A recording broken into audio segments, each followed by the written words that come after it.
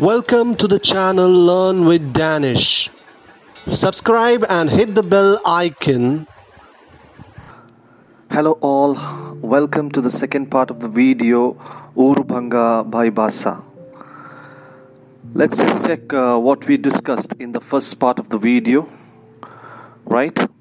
So in the first part of the video we discussed the significance of the writer Bhasa in Sanskrit literature. We talked about how he was a great influence to writers like Kalidasa, and how Kalidasa mentions his name in his first dramatic work Malavigagnimithram. So that is the significance of Bhasa we discussed. Then we had a small introduction to Bhasa and his style of writing. We see that Bhasa had a kind of signatory creativity wherein he actually brings in a different approach to characterization, which is quite unconventional as such during the time. Then we have also discussed Nadaka Chakram of Bhasa, the 13th plays that Bhasa has written, which is derived from plots of Mahabharata, Ramayana, Brihatkatha, Lokakatha and Srimad Bhagavatam. And we discussed, we saw that he has around 6 plays from the plot of Mahabharata as such, wherein URUBHANGAM, the play that we are going to discuss today, is also from Mahabharata. Then we had a brief introduction to the text URUBHANGAM, that is the text that we are going to study. And we also saw how the play is different from Mahabharata. He doesn't actually copy the entire script of Mahabharata. He doesn't produce the entire script of Mahabharata as such, but he keeps on making certain changes, around 5 changes. We talked about it in the first video. Kindly watch the first video for all these information. So let's get into the slide as such. As you know, the URUBHANGAM is based on the duel that was fought between Bhim and Duryodhana, and that duel was basically a mace fight. And we see that it is considered to be the last duel in Mahabharata, wherein all the Pandavas were left and all the Kauravas were dead except that of Duryodhana. Then after the fight, basically the actual scene comes when the fight is over, because till the fight we have the introduction scene as such, and after the fight is over we have different visitors paying homage, or kind of visiting the fallen Duryodhana, who has actually fallen due to deceit. Bhim actually plays a kind of foul game in the duel, and it is through this foul play that Duryodhana is thrashed in his thighs. So let us look into the text URUBHANGAM. It is also literally translated as the breaking of the thighs. It can also be titled as the shattered thigh. Right, it depends on different versions. I have taken from Devdar translation. And the play begins with an induction scene. Actually, in Sanskrit play, of course, this is not a natakam, it is a rupakam. It doesn't have a fixed kind of dramaturgy structure as such. So, in this play, we see that it begins with an induction scene with the appearance of the stage director and stage assistant. So just like in Greek drama, we have the chorus who actually comes up on the stage and says about the scene as such. Not similarly to chorus, but basically the stage director actually comes up with the plot, a general introduction to the plot. There is no detailed introduction as such. General introduction where they comment that it introduces to the action of the play, general introduction, setting the background. Only Duryodhana and the Pandavas are left. We come to know that these are the characters that are going to be present in the play as such, even in the background, right? So after the induction, we have 3 soldiers from the Kuru clan. Kuru clan means the opposite, the Kaurava clan who enter. They title as there's no particular name given to these three soldiers. It is often stated as first soldier, second soldier, and third soldier, right?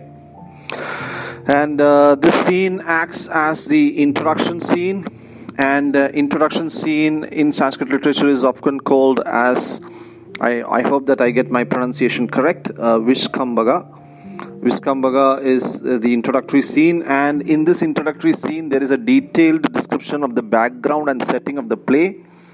The duel scene, that is the fight between Duryodhana and Bhim, actually happens at the end of this introduction scene, and that fight is also being described. How Bhim cheats on Duryodhana. How Bhim cheats on Duryodhana is specifically described by these soldiers through their sight, through what they see in this introduction scene.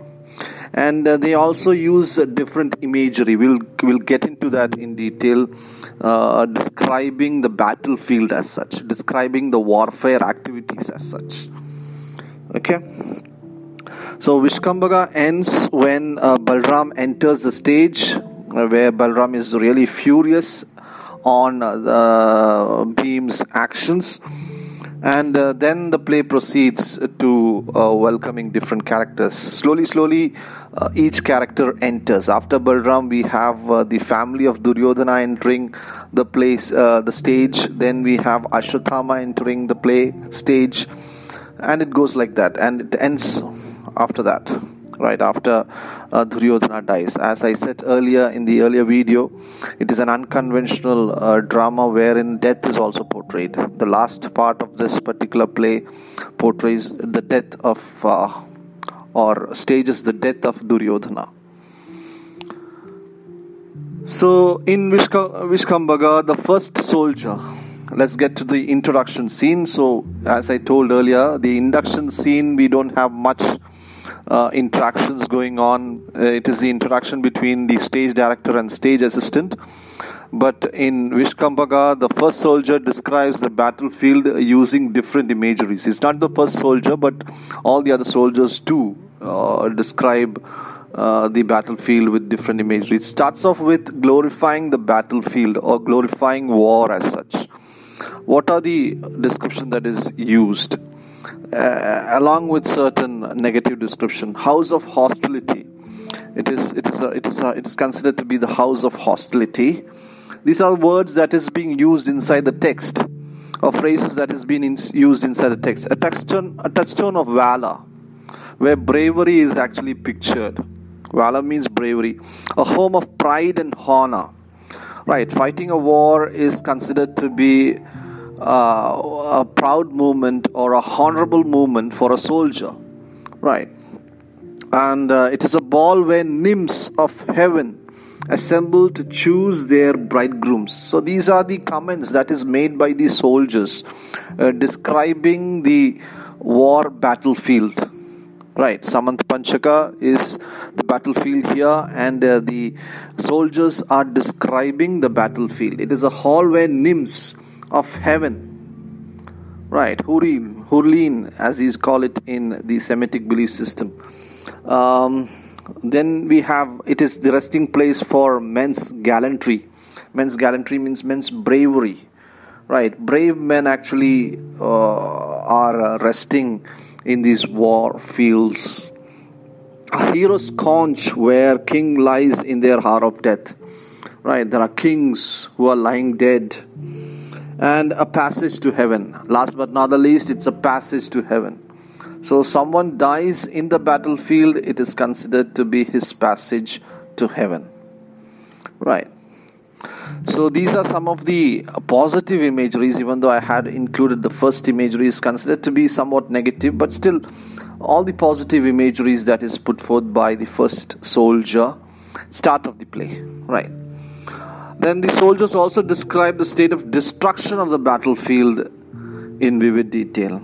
Now, what are the statements, what are the phrases that the soldiers use in order to describe the destruction destructive elements, or what you say, the brutal elements in the battlefield. The first one is, we see a lot of carcasses of big elephants. As you know, during the Mahabharata and all, the war, we see that they use elephants, especially in the Indian subcontinent.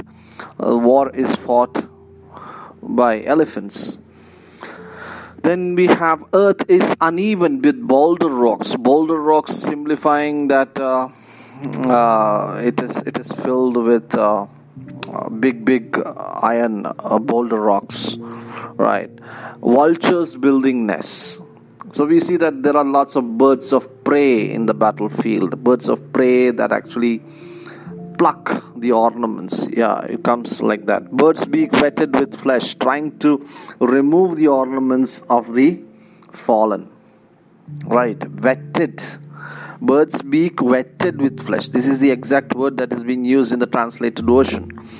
Right, wetted with flesh, trying to remove the ornaments of the fallen. So we see that all the kings, the noble men, they are the noble men who actually fall in the battlefield, and they have lots of ornaments. They have bracelets, they have rings, they have necklaces, right? And we see that these birds, vultures, birds of prey, actually plucking these ornaments, right? And while they pluck, they have this blood also coming out, or flesh also coming out. Right, jackals are dragging down the dead, just like we have the just like in a marriage ceremony, when the brother, sister-in-law, or the brother-in-law actually drags the bride or from the groom from the stage. Jackals are dragging down the dead, and we have rivers of blood. Nearby there is a river, and there is rivers of blood, and chariots running devoid of kings and charioteers. So chariots are running devoid of kings.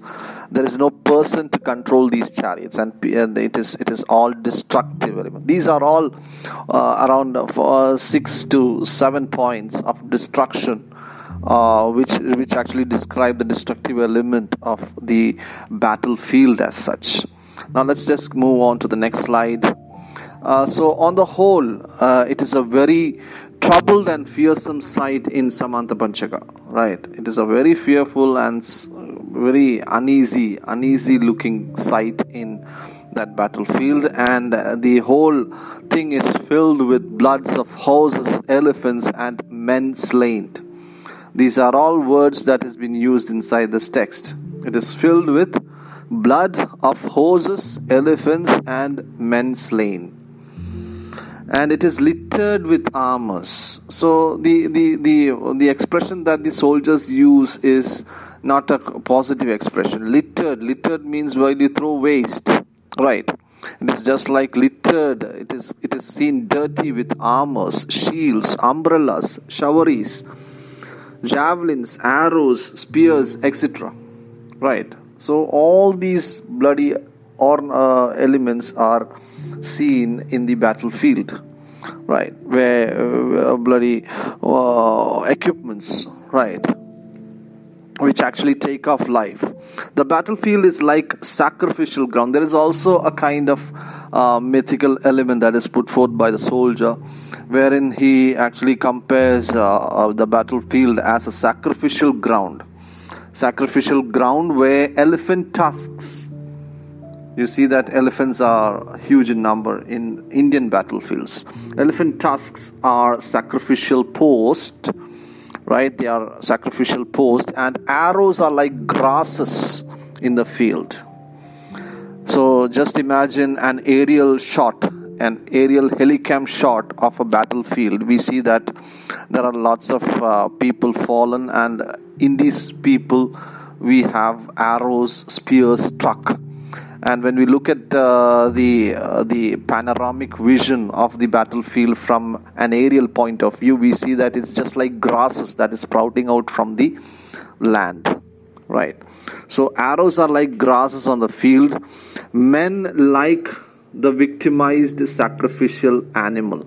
lying helpless before beasts of prey. So men are the person, or the soldiers, or the kings, or the noblemen who have fallen are actually the victimized sacrificial animal, and they are helpless. They are lying helpless within the beast of prey as such. So futility of war is also seen in the dialogues of the soldiers, in the description of the soldiers, wherein one soldier says, "How decorated elephants are fallen, looking like a royal arsenal." So decorated elephants, which is well trained for warfare activities, are also fallen. So that is the futility of war that is being pointed out by the soldier through his description of the battlefield there. So then we come to the duel between Bhima and Duryodhana.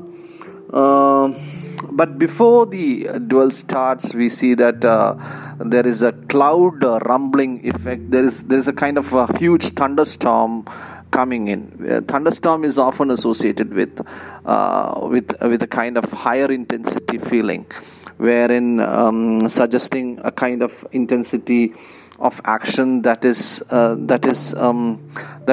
higher in degree compared to the other actions. So the main action is based on the fight between Bhima and Duryodhana. The rest of the action happens actually, or the rest of the action take place in the play due to the duel of Bhima and Duryodhana. So before the duel starts, we have this kind of effect.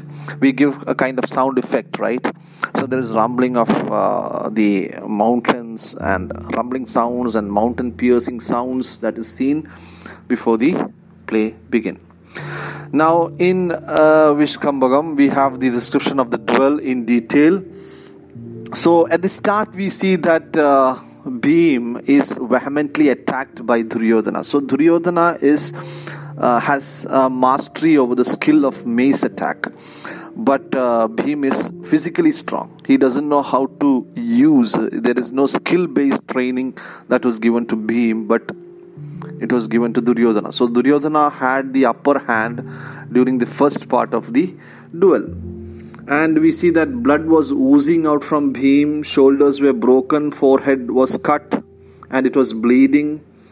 So Duryodhana is skilled and well trained, but Bhim is strong. That is the only suggestion that we have from the description of the soldier. So at the start of the play, Duryodhana was enjoying his time because it was Duryodhana who actually chose to fight a mace fight. According to the Mahabharata epic, we see that Yudhishthira gives the choice to Duryodhana so that he can choose what kind of warfare or duel he needs, and he chose to have a mace fight, which he has mastered his skill in. So basically that is the essence. At first we see that Bhim is drooping down, and Vyasa is astounded. So the person who has written Mahabharata is astounded, seeing that Bhim might win the game, or that whatever he has written in Mahabharata might go wrong as such.